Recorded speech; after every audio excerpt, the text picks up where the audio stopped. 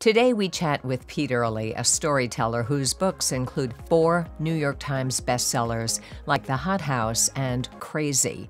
His years as an investigative journalist include 6 at The Washington Post. He's a tireless advocate for mental health system reform, and I'll tell you why. A lot of listeners ask, what about the dads? Well, he knows, and he was most recently seen on the PBS documentary Hiding in Plain Sight with his son, Kevin Mike Earley. So today we hear their family's story, lots of thoughts on what we'd like to change about the system, including NAMI's current focus. Welcome to our podcast, Schizophrenia, 3 Moms in the Trenches. From the place where schizophrenia and real life collide. East Coast, West Coast, Middle America. With Miriam Feldman, Mindy Greiling, and Randy Kay. Finally, a place to talk about the truth.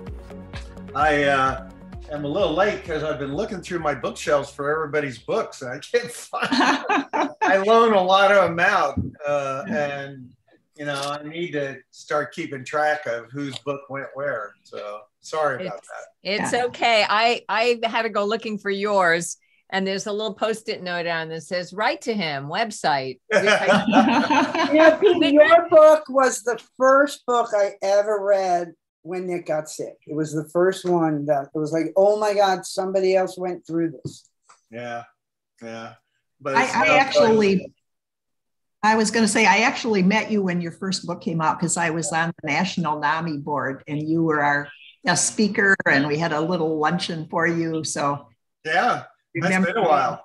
Yeah, that was a long time ago. And I was very impressed that you had, had it together with all the things we deal with to actually write a book. I hadn't realized at the time you were a professional writer, so it made more sense then.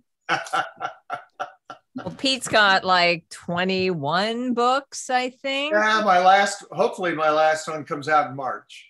So that'll be 22. I figure I've had my say after 22 books. Time to, I since then read The Hot House, which then that really made sense then. Why how you were able to get in all those prisons and do all that research. And I enjoed The Hot House. It was Judge Leifman who got me in.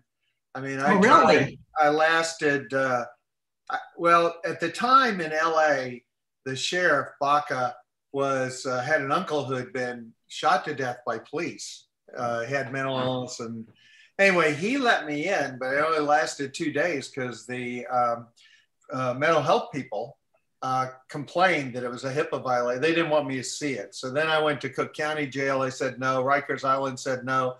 Tried Baltimore, they said no. I tried Washington, D.C., and they literally said, hell no. And the Treatment Advocacy Center gave me Judge Leifman's name, and he was the one who got me into the Miami-Dade jail for 10 months. So he's a real trooper, and he's got solutions. And he's been down the track when it comes to the criminal justice system. And he's got a lot of clout. Judges have a lot of clout. But what he's done in Miami since my book came out has really been, kind of turned it into the gold standard. Right. So that's good. Right. We're going to work really hard on getting him on the podcast because you're about the 3rd guest to sing his praises. So Pete Earley was most recently seen on the PBS documentary with his son, proudly using his real name, Kevin, now. And Hiding in Plain Sight is the name of it, right? And Kevin Mike Earley is his son. But way before that, both Mindy and Mimi and I all read his book, which I have right here, Crazy. A Father's Search Through America's Mental Illness Madness. And Pete has been a tireless advocate for his son, and as an investigative journalist of so many years, an author of soon to be 22 books. As you say, you have a lot to say. You've got a fantastic blog, and you've been very supportive of this podcast and of us as authors, and we so appreciate you. And last time I think I saw you, Pete, you and I were in Warsaw, Poland. Yeah, that's pretty wild, isn't it? Yeah. Wait a minute. Let's hear a little more about that. we were I think I was your warm-up act, or you I don't think mine. so. No, whatever. Anyway, we were both presenting to a pharmaceutical company, a meeting of their sales reps in Warsaw. And we each spoke about our stories and then told them, please keep making more medication that works and please sell it so that people can use it. And it's a great experience. And we got to chat. So yeah, that was quite a while ago, but anyway, so welcome. And just before we get into, we're titling this episode the same as your book, A Father's and Son's Continuing Search Through America's Mental Health Madness. But I do want to mention that today I heard we've been talking about the 988 crisis line, and NPR did a wonderful story on it today, including two happened to be moms, one who lost her son to police shooting because they didn't know how to handle a crisis, and one whose son got immediate help when a crisis unit was sent out, spoke to her son with respectful tones and words, and got him straight into a crisis center. And so the hope for 988 when it rolls out is that instead of just calling 911 and getting police who may or may not be equipped to handle a crisis or trained to handle a crisis, you will get a mobile crisis unit. And it's also a suicide hotline. So 988 rolling out fully soon, but you may want to catch the NPR story on it, on All Things Considered, because it was great. So welcome, Pete Earley. I think I pretty much said who you are. The Hot House is one of your books, Crazy, A Father's Search Through America's Mental Health Madness. You've got a fantastic, very active blog, and you're a tireless advocate. That's very kind to you. Yeah, crazy refers to our system. I always like to point that out because crazy is one of those words that kind of the red flag word that gets people upset. But I used it intentionally to refer to the system.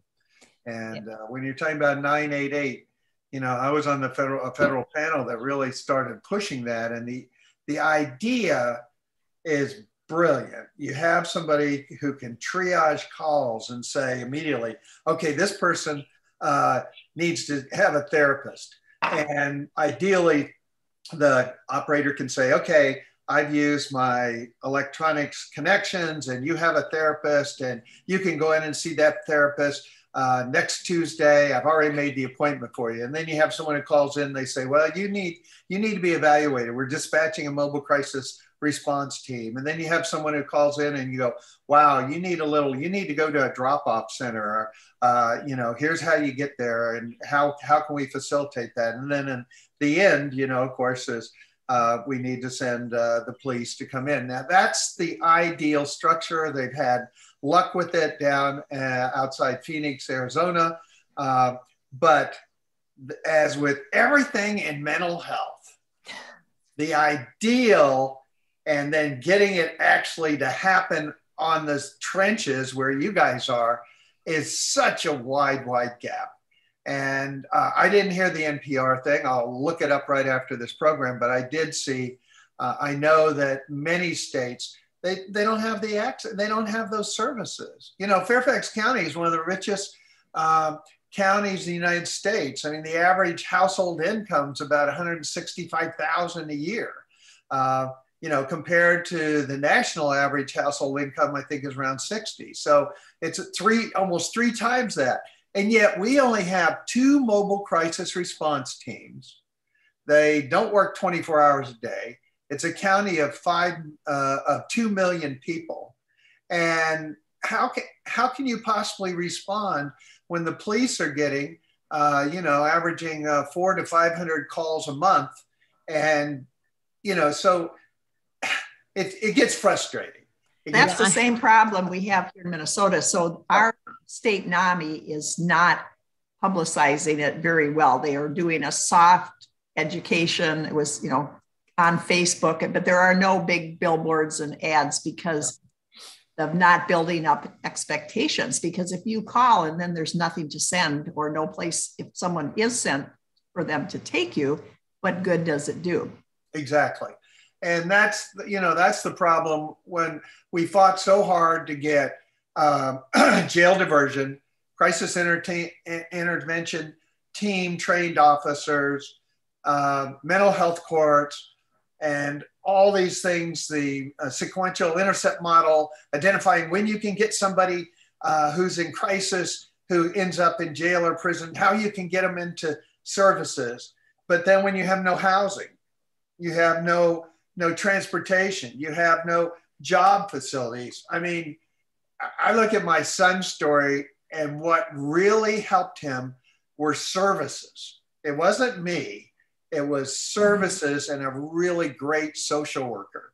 Well, so let's get to that. And, you know, we could talk about 988, and we'll probably in the future devote a whole show to it, because you're correct, Pete. I mean, if it's great to have a number, but if there's no services to send out when somebody calls that number, I think that's why they're rolling it out so slowly. So we all love the idea, and we need it not to be crazy and make it work. So thank you for pointing all that out. That's so important. We all know what the wait lists are, waiting times for therapists and evaluations. So one step at a time, but let's back up a bit. And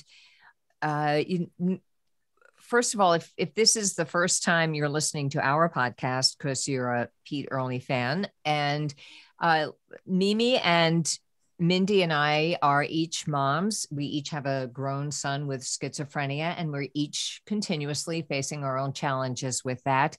But we are finding some solace and some purpose in advocacy and in having this podcast. So we're happy to be here with Pete, who is also the parent of someone with a serious mental illness. And we want to hear a bit about the father's point of view, as well as the investigative journalist point of view. But let's start with the dad part.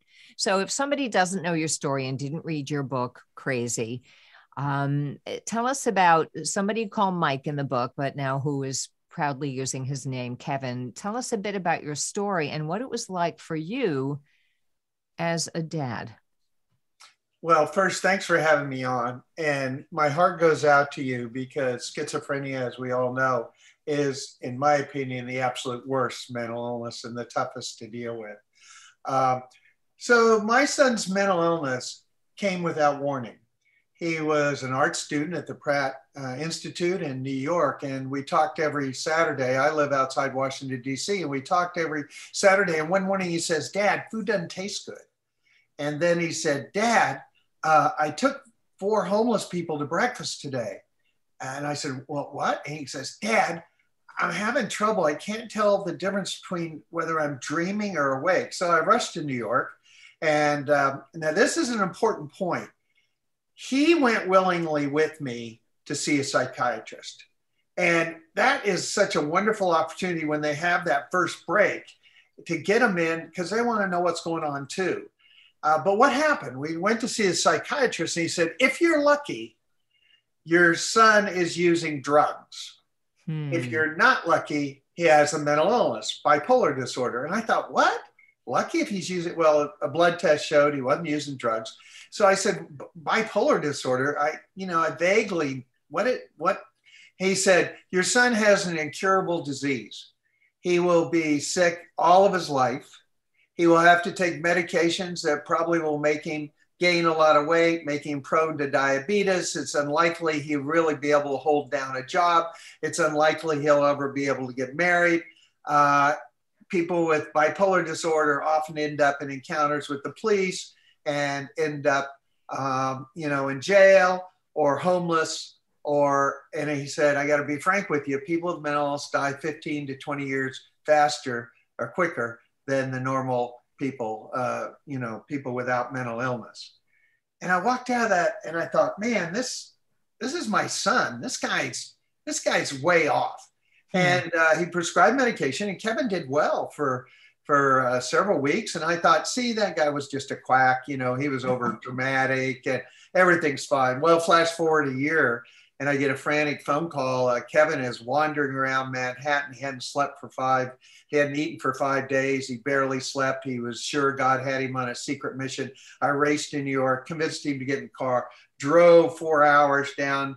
I didn't know where to go, so I headed to an emergency room. And during that ride, he would laugh one minute and then begin sobbing the next. And he was seeing secret messages, "Dog is God." And we went in the emergency room, and the nurse rolled her eyes and while he was talking nonsense, and they put us in a room, and we waited and waited and waited and waited. And after 4 hours, Kevin said, I'm going to leave.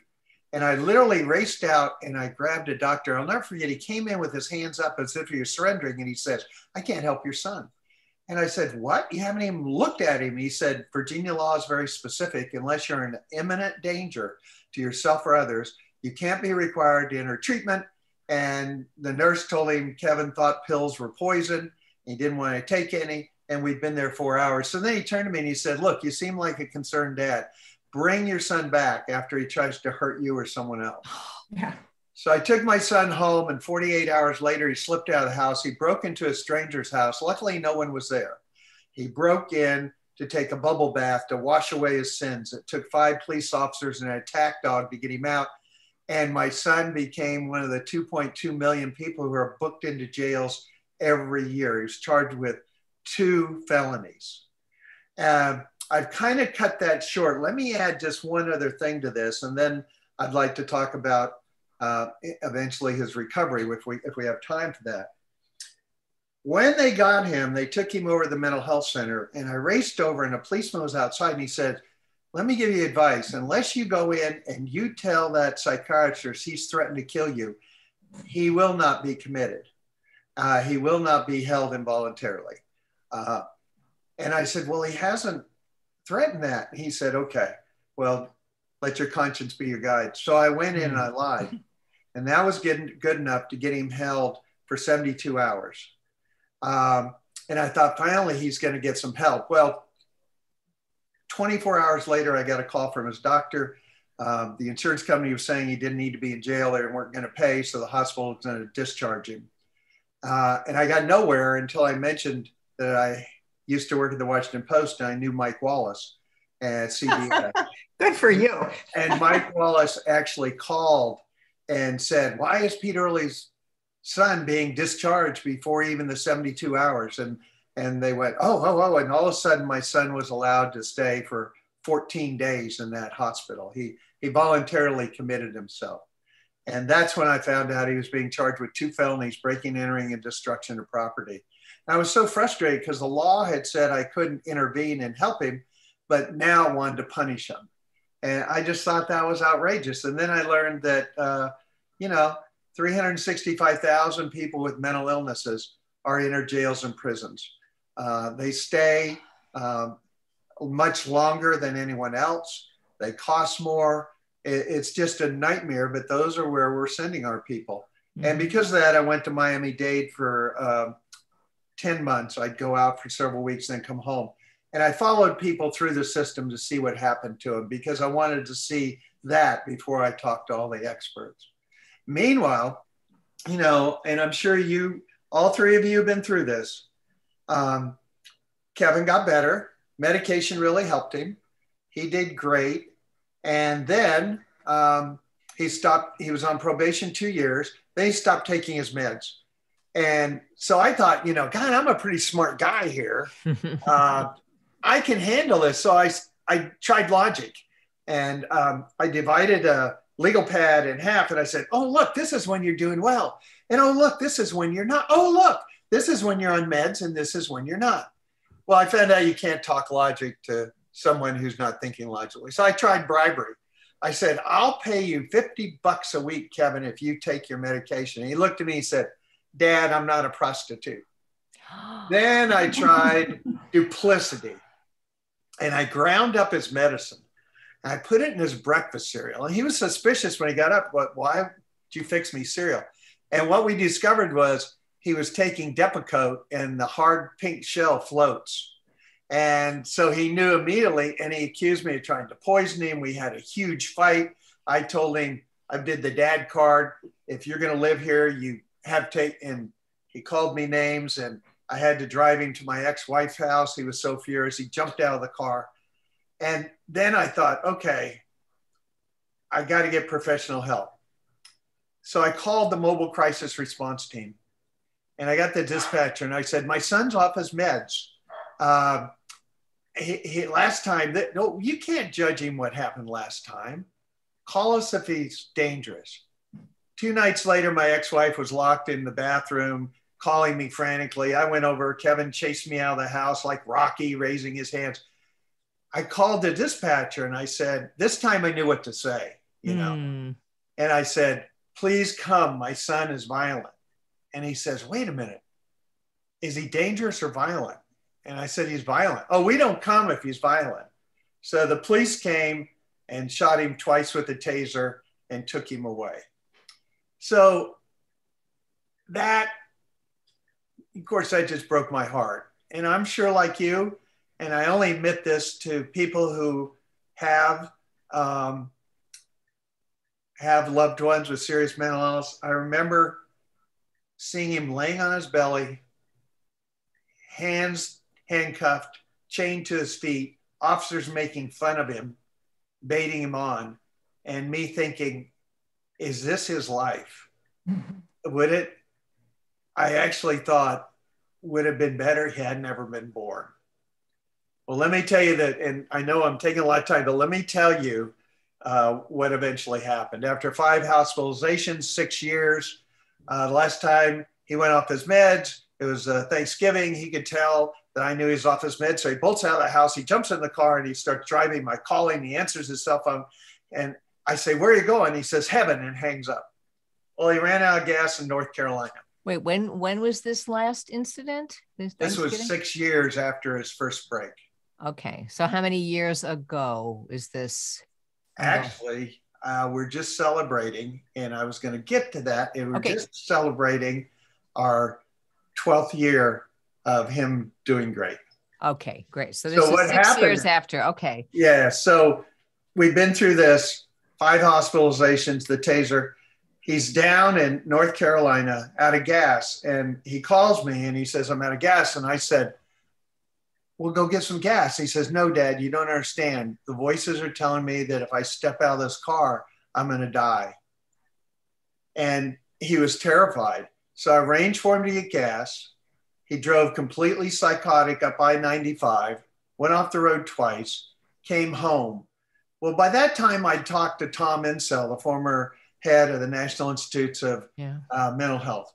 And he told me, you have to partner with your kid. You can't be the parent, you got to be the partner. That's a wonderful phrase. It's pretty damn difficult to do. But I said, what do you want to do? And he said, there's a safe house. So I took him to this safe house, checked him in, left. He got up in the middle of the night and took off all his clothes because, you know, when you take off your clothes, you're invisible. And he went walking out. Now, this is the part of the story that gives me such hope. A CIT trained officer spotted him.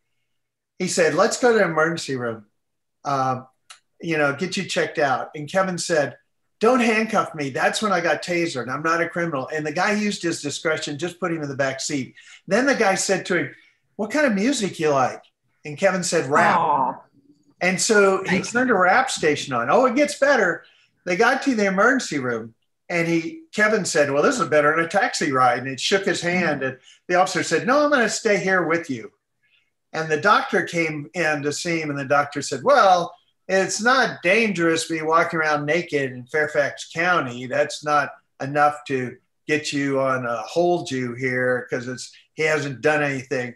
And the officer looked at him and he said, oh, Dr. Smith, okay, I'm going to look up where you live and I'm going to drop him off on your front lawn.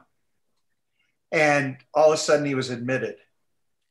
And that was the beginning of Kevin's recovery. The key point was Kevin acknowledged finally that he had an illness. And I'm absolutely convinced until you have someone who admits they have an illness, you can't get them, you can't lead them to the water. It's just this ongoing fight. The next thing was the social worker said, you're too old to live with your dad. He was 30. So she put him in a housing project with 2 people with schizophrenia. And I thought that was silly. It was the greatest thing because he had respect. He was respect. Then she said, what are you going to do? I can't do anything. I have mental illness. And she said, no, control the illness. Don't let it control you. And he got a job. My college educated son, high IQ, was the guy at Home Depot, picked up carts. And he got depressed. And his social worker saw him and said, "You're doing great." And he thought she was mocking him.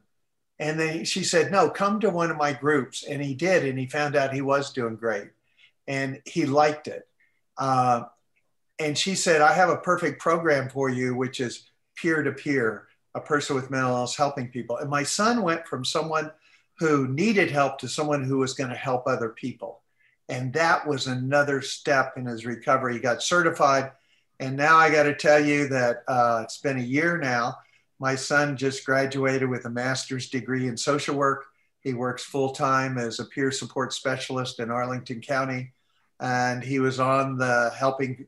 And I realized that we are so fortunate because, we finally got the help that enabled him to go forward. And I forgot one last thing, and then I'll shut up here.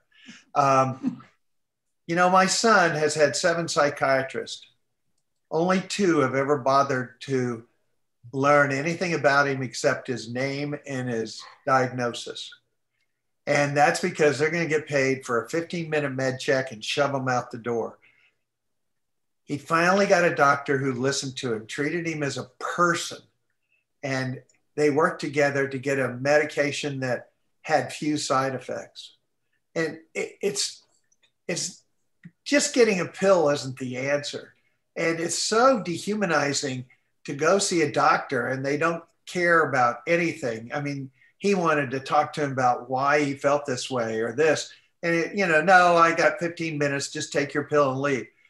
That was key too, to have a doctor who cared. So I'm sorry for the length of that. You can edit it down. I mean, there's so much in your story. And I do want to point out to the listeners that bipolar is a very different illness from schizophrenia. Yep. However, when you get to a place of psychosis is psychosis. So when your son got to that, and that was in the NPR story today as well, when he got very, very manic and didn't sleep, and, in the mania, in the psychosis, it feels like the way schizophrenia feels to us for our sons. I don't know the statistics, but I believe that golden moment when your son realized that he did have an illness that could be managed is a little harder to come by in schizophrenia. Absolutely. And frankly, in the hiding in plain sight, I found that piece woefully missing. Yeah. All of those wonderful, wonderful kids, most of them were kids talking about their illnesses. I'm so happy for them that they had the insight and that they found each other and that they found the respect. But I understand your frustration. Yeah, there was no mention of what about the people who are where your son was before realizing I'm not sick, you're the one who's sick. So that is just, but I love your story because there are similarities when your son was in psychosis. Absolutely. But I just want to make it clear to our listeners that we know that there are differences as well. Absolutely. What I want to ask about is the fact that you are a dad compared to a mom. And, we always think as mothers, and I've noticed this when I was in my 20 years in the Minnesota State Legislature, a woman could, this was a joke amongst us women legislators, a woman could say something in the caucus, make some very important points and then sit down, and the men would just kind of, talk amongst themselves. And then some man would stand up and say the very same thing. And then all of a sudden, everybody's like, oh, what a great idea. What a great idea. And so when you as a dad, your Kevin's mother was involved when she had him, you were divorced, but you were working as a team, as I recall from your book, or communicating anyway.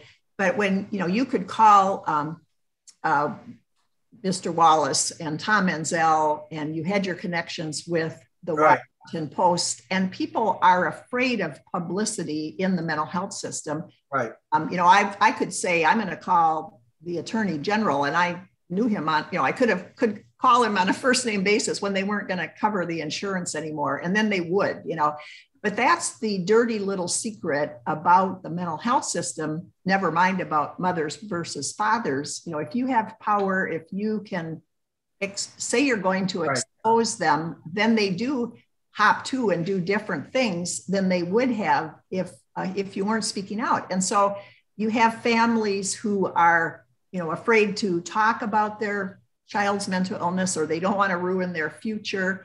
And then they don't have that kind of power.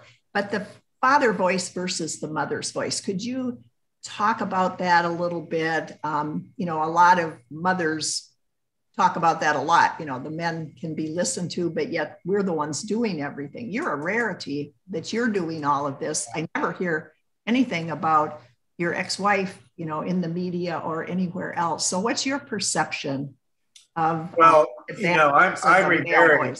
I remarried, and my Kevin's stepmother has been very, very active in his. Let me make a couple comments. I agree, and I know that some people get frustrated because they say, well, your son's doing well, and it is different. Although Kevin was diagnosed with early schizophrenia, because these doctors base it on a 10-minute interview, and they just, how that person presents. I mean, they imprecise of this. And schizophrenia is a whole different animal. I understand that. But before you say that I had it easy, think about this. I don't think I knew. No, I'm just saying if your listeners say that. Yeah, there were advantages. I knew all these people. I still couldn't get my son help, and he ended up getting tasered, and he ended up, repeated hospitalizations. It's difficult to get in the system. It's more difficult if you have schizophrenia, because they're even more bewildered about how to help someone with schizophrenia, because that is such a different disease. I mean, bipolar is a mood disorder, and medication usually works very, very well in working with the different moods. Schizophrenia is a thought disorder, and that is much more difficult to handle. So again, my heart goes out to you because of that. It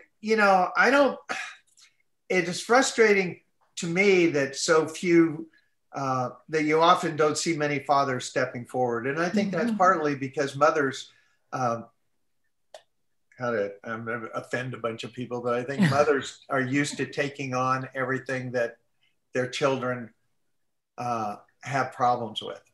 And again, we're not offended. We think that too. Yeah. I mean, NAMI was started by mothers. It wasn't fathers running up there. And I think a lot of fathers are embarrassed, or they feel like they've somehow failed. And, I think that's ridiculous. This is an illness. There's nothing to be ashamed of because, people get illnesses. I do think that some of the same things that helped my son have been proven to help people with schizophrenia. If you can get a doctor who's knowledgeable about schizophrenia, and that's going to be difficult, and you can get medicines like clozapine and ones that may help, if you can get that right cocktail, and you can get that person then into housing, or, I went out to Denver, Colorado. They have a fabulous program out there. It's based on the Fountain House model, where you can have a job, but you may only be able to work for 2 hours. And then somebody else comes in. And there was a guy there, it was a recycling plan. And the guy there had schizophrenia and was hearing voices, but he was working his 2 hours. It gave him, I don't believe it's possible to get better unless you have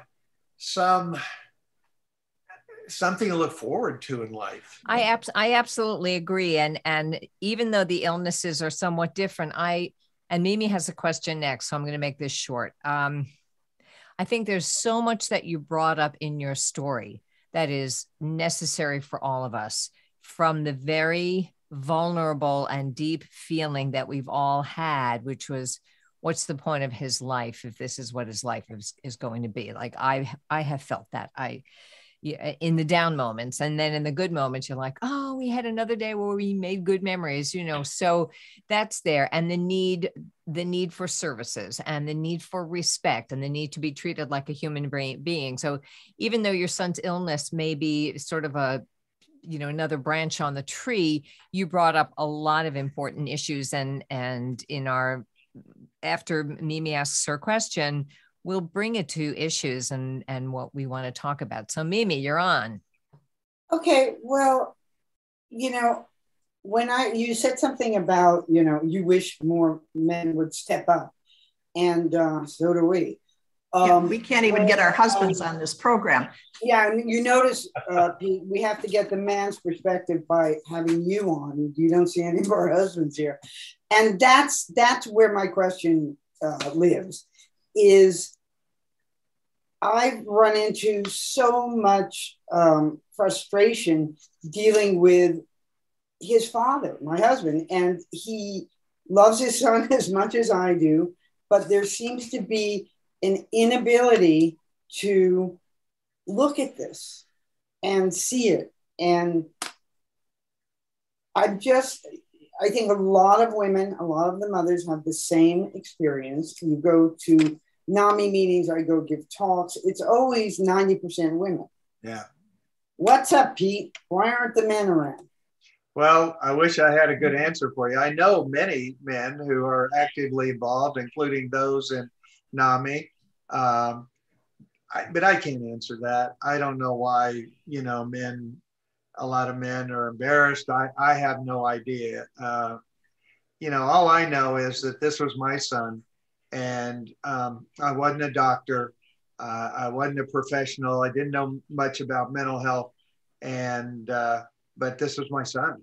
I mean, what can you do? It is your son. And I don't necessarily think that's a feeling that has to be divided between females and males. I mean, if your kid's hurting, you want to step in, and maybe it has to do with empathy. Maybe it has to do with knowledge. I mean, everybody has their own, but I want to say something, because the whole thing about schizophrenia, it is a much more difficult road, I think, than many mental illnesses. But you look at Ellen Sachs. I mean, you got to look at who wrote The Center Cannot Hold, or you look at Fred Fries. I don't know if you remember him or not. I served with him on the National NAMI board. Yeah. Man. Who was written off in a back ward. There are stories out there. And as a parent, I found that I just so badly wanted to hear a story of hope. I mean, when I was in the jail in Miami, I'm going through this horrible prehistoric medieval type jail situation. Here's a cell that's built for 2 people that has 6 people in it. They're all naked. They're all psychotic. And I look down, and under one of the bunks, there's a guy eating orange peels all curled up under there. I kept thinking that's my son. And I just got so down. And then I'd meet somebody like Fred Fries, or I'd meet somebody in NAMI. Mm-hmm. And I have my own issues with NAMI, but I'd cling to those stories. And that's why your books that you guys have written, and what I tried to do in my book is say, I think you got to have hope, because if you don't have hope, you're not going to fight. No, you're not. You're not going to fight. And I'm not naive. Everybody's not going to get better. And we're going to lose people. But you have to believe that everybody can get better. Otherwise, nobody ever will. And we don't know. I served on the board of the Corporation of Supportive Housing, which finds housing for people with mental illness. And I was out at the LAMP project in LA, which works with street people. And if you saw The Soloist, that's that program. A guy 20 years homeless on the street, psychotic, comes in, and he finally wants to get help. And, so it's there, and they had that opportunity. Now, I can't speak to your son's situations, and I don't, I think it was B.B. Moore Campbell who wrote a book about how she never blamed anybody who also gave up, because it's hurt my family. And these are not easy on family dynamics. But I just, you got to have hope. That's how just real quickly, since you dropped that line, I have to follow up. What are your issues with NAMI? I think we all have some, but what are yours? Well, we talk about serious mental illness. And traditionally that's been schizophrenia, bipolar disorder, and severe and persistent depression. Well, in the last decade, NAMI has expanded the big tent. And they've said, no, we're going to take, it started with borderline personality. But if you look at the DSM-5, it has 400 different types of mental illness. And quite frankly, it's because psychiatrists want the biggest net possible so they can bring in as many people possible. They don't want to deal with someone with schizophrenia. They want to deal with somebody who's the worried well. You know, somebody who's been divorced, who can't get along and has good insurance. But how do you define serious mental illness based on all this? And I think, Randy, that was one of your frustrations with hiding in plain sight. I mean, they're throwing in eating disorders and everything else. But the problem is, when is something a serious mental illness? If you have a 14-year-old girl who's being bullied and she starts cutting herself and then ends up just take her life, is that a serious mental illness? Now, I think that this is also blended into the recovery movement. And I think it's frustrating for a lot of parents. I call it the beautiful mind syndrome, which is, oh, if you just love somebody, they will get better and they'll heal themselves. And, you know, you're a bad parent if you just don't love them enough. I mean, I think that's where a lot of the guilt comes in. Absolutely. And there's something wrong with you. You know, I had a mental health professional tell me, oh, the apple doesn't fall far from the tree. If you look at the parents, you'll see why people have mental illness. That's before he knew I had a son with mental illness. Yes. But there's that attitude out there. There is that's still there. And, you know, NAMI started as the NAMI mommies, and a lot of people made fun of them because they were trying to be controlling. The schizophrenic mom. I mean, that's that whole thing that mothers cause schizophrenia. And, you know, I'm not an expert on all the subtleties and all that, but I think NAMI needs to rethink its real dedication to serious mental illness. And I think it can do the other, but I think it really needs to address that.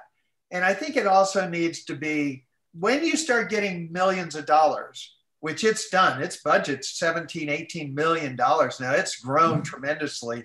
And it's, you know, it has NFL. That's the wide net. I mean, that's. Yeah. It has NFL players now. But what happens then is it dilutes your message. It also makes you reluctant to, for instance, NAMI initially with Fuller Torrey was all about assisted outpatient treatment. I mean, that was a big thing they pushed. Now they barely mention it. Now they shy away from it. Yeah. And I'll speak for myself, but maybe the others would chime in. I absolutely agree with you. And I've been on the national board, our state board. I just finished a term as affiliate president, and that is my beef with NAMI too. And, you know, another thing that's happened, and this is where I get people with a loved one with schizophrenia get upset with me sometimes, is my son's a peer. And there's a strong feeling oftentimes with parents with people with schizophrenia that peers are, because peer groups are anti-AOT, and that oftentimes a peer is useless. It's not going to help someone with schizophrenia. I disagree with that in the sense that if you can get a peer, like my son, there was a fellow with schizophrenia in his parents' basement, over 400 pounds, never came out. My son went over and met with him every day. And just having a friend, I mean, having people with mental illness are the most isolated people in our country. And nobody wants to have anything to do with them. I'm sorry, but that's just the reality. They don't want to date them. I mean, my son, you know, he would love to find somebody, but as soon as the mental illness comes up and he's well known, it's whoa, you know. Yeah. These are some of the frustrations. So just having a friend, you know, one of the things about hiding in plain sight, my son went out to Billings, Montana, where the therapist in that documentary is based, and they had a 2-night premiere. And he came back and he told me the same thing I heard from Jesse Close, actually, which was, it was just so relaxing to be with people who are ill, who are dealing with this, that you don't have to put on the show. I remember Jessie Close told me she was at McLean Hospital. And let's just, for our listeners, Jessie is, she is Glenn Close's sister. Yeah. She suffers from bipolar, I believe. And Right. her son has had schizophrenia as well. So I've met Jessie too, but that's just who we are referring to. And AOT is assisted outpatient treatment, which we've done an episode on. So good. So Jessie said that it was just, when people came to visit, it was very stressful because she had to act a certain way when she was dealing with her illness, where just being with somebody who you could let your hair down and, you know, you hear a voice or somebody babbling, you're not going to be judgmental because you've done that, you know, but it's hard to develop those relationships. I actually feel that way too, you know, with people with mental illnesses. It's very relaxing if you go to a clubhouse or something. Right. And I think, you know, I think I'm big on Fountain House. I'm big on clubhouses. Different programs I want everything, because you don't know what that person is going to need or might help them at that time. And, you know, I think it's a crime that we don't throw money and well, we throw money, but not necessarily at the right program. Just looking at trying to help a person have social connections.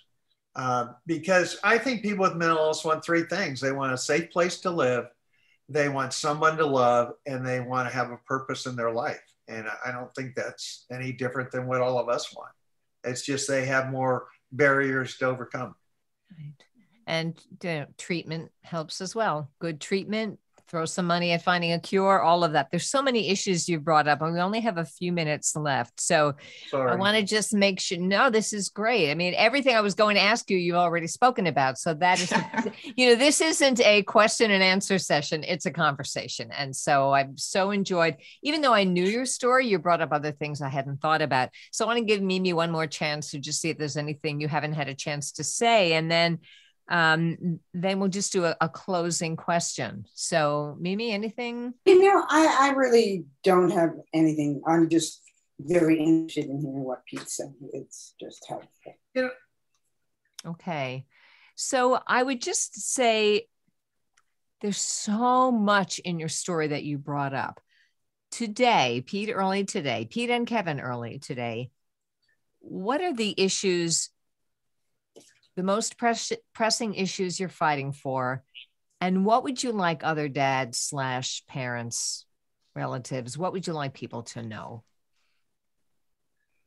Well, there's a lot of specific things I'm fighting for. I'm fighting for better HIPAA laws so that parents can be involved. I'm fighting for families being included when doctors are involved and those kind of technical things, 988, blah, blah, blah. I think the biggest lesson I learned as a dad is when you ask somebody, what do you want for your kids? You say, I want them to be happy. That's the one thing you can't do. You can teach your kid good manners. You can teach them money. You can teach them good morals. You cannot make another person happy. And the hardest thing for me as a father was stepping back and realizing I couldn't save my son. That I could do everything I could, but these are serious illnesses. Yeah. And it would rip your heart out, but you have to realize your own limitations. There's only so much you can do as a parent. And you can go the second, third, fourth mile, but you have to realize these people you love, like my son, are on their own path. Yeah. And that's a hard lesson to learn. It's a very hard. And my biggest fear, of course, is that my son's meds will quit working. And I'm dealing with a parent right now who called me where 20 years, all of a sudden the meds aren't working, their kids ends up in jail. So, you know, I read something, I think it was somebody's meme on Twitter. It doesn't matter, but she said that she spoke to a woman who happened to have Alzheimer's, but they were taking walks together every morning. And at one point she asked the woman, I know you were a parent, that you are a parent. What would you say is the most important thing about parenting? And the woman said, I think the greatest gift you can give your children is to make good memories together. And to me, that was so profound. My son is on a time-release medication, and some visits are better than others, depending on the timing of the medication. And when we have a good day, I have learned to say, all right, we made some memories today. Good. That's beautiful.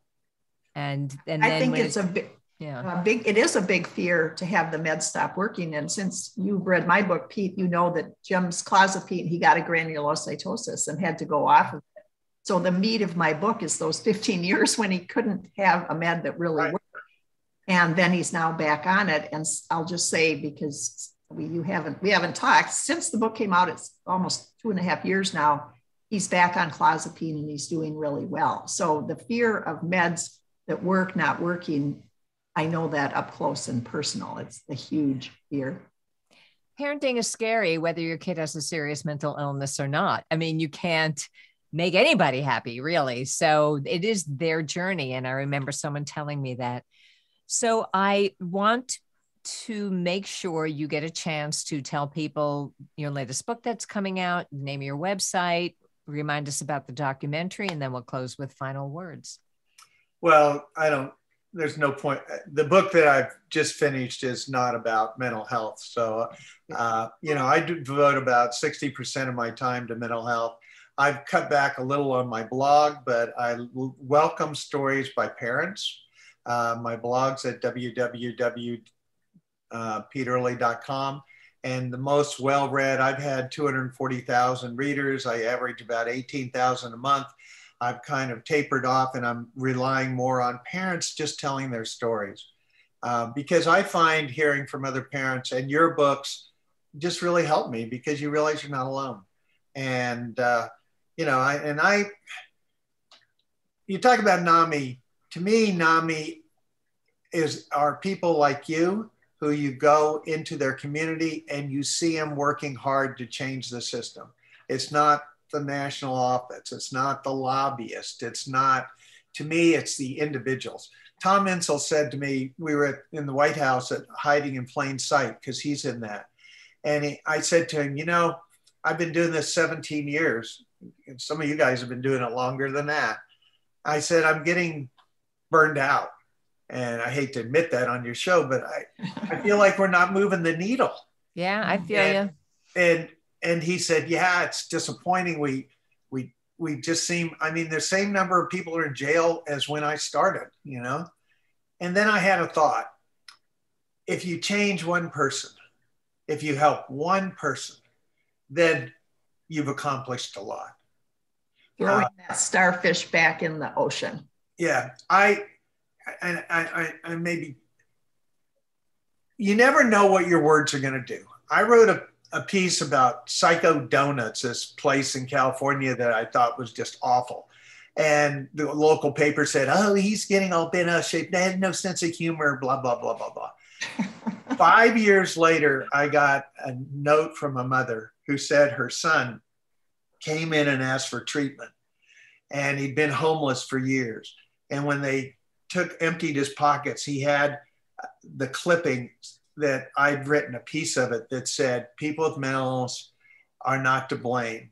And he'd circled that over and over. Now, that's not because I'm such a good writer. That's because you never know what your words might do to help someone else, which is why I appreciate being on your podcast. We got to speak out. You got to write books. You got to speak out.